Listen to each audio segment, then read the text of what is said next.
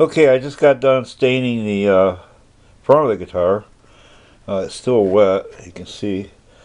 I'm trying to do a burst around on the front too. I'm waiting for it to dry before I go any farther because I don't know if I got it right or not. It looks like it's a little darker around the edges, maybe a little more blue, then it goes to lighter green. But, you know, you really can't tell until you let it dry. And at the same time, I'm hitting the headstock. Whatever coats I put on here, I put on there. So don't ask me why that one's bluish. Oh, it's just the light. Anyway, that's going to have a nice pearl adjustment cavity cover on it.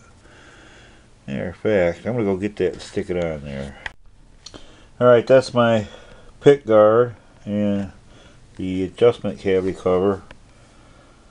It don't look too bad. It's a little crooked right now. I gotta fix that so it sits up flush. It's pretty good. There's my headstock shape. It's got tape on it and stuff right now. So anyway, that's guitar is getting there. It's gonna look pretty much like that when it's done. One of a kind.